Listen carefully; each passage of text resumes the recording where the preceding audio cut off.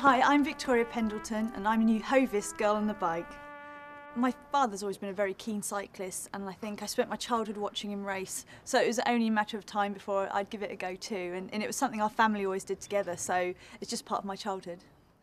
When I heard that the IOC had made the decision to bring parity between male and female events at the Olympics, obviously it was fantastic news. I'm really happy that I've now got an opportunity to possibly compete in 3 events at the Olympics.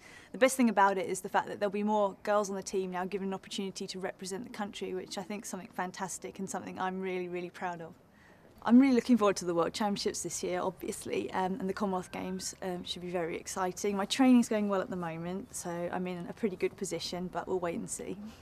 I'm just about to head out to Perth for a training camp in preparation for the World Championships in Copenhagen in March. I'm really excited to be going out there, especially considering the temperature at the moment in the UK, and training's been really hard over these last few weeks.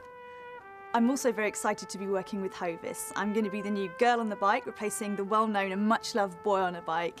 I'm going to be helping encourage a healthy lifestyle in the UK, getting people on their bikes and enjoying themselves.